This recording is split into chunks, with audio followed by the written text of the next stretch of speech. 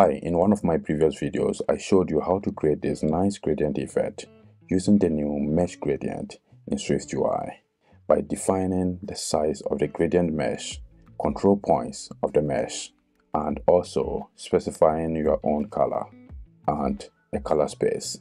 In another video, I showed you how to use the color mix modifier to generate color tints, shades, and color palettes like the one you see over here. In today's video, we are going to mix the two, mesh gradient and the new color mix in SwiftUI. You have already seen I have added a mesh gradient here with empty colors array. So what we are going to do in this project is to specify some colors here and use the color mix modifier to mix 3 different colors. First, let's define some colors here by using a color literal. For the first one, let's say we want burnt sienna. I'm not going to use this auto-completion because we want a color literal. So let's put a hash sign. You can now see Xcode is giving us auto-completion. So let's press tab to complete it.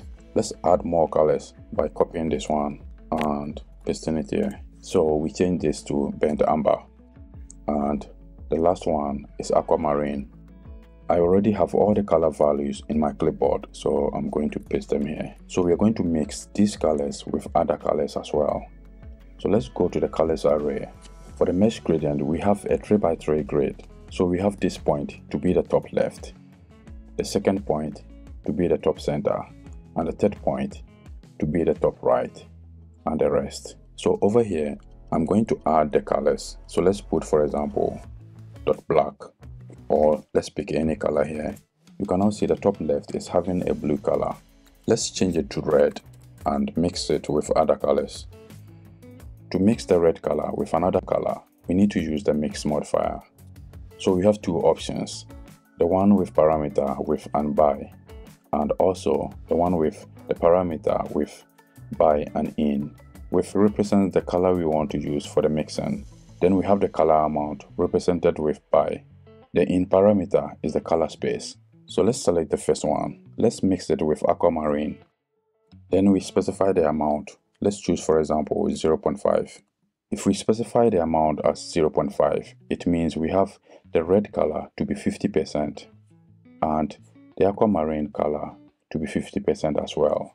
So let's change this to, for example, 0.2.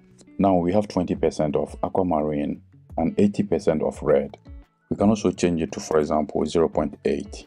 In this case, we have 80% of aquamarine and 0.2% of red. For the color at the top center, let's use burnt amber. Then we want to mix it with aquamarine with this amount. It looks all green, so let's change this to, for example, 0.2. Next, we are at this point, that is the top right. Let's paste this code snippet. So here we have indigo to be 30% and burnt sienna to be 70%.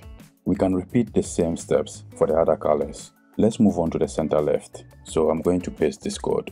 Finally, I'll add the remaining ones, that is the center center, center right, bottom left, bottom center, and the bottom right.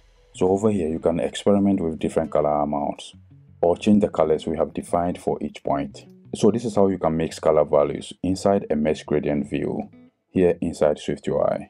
Thanks for watching this video.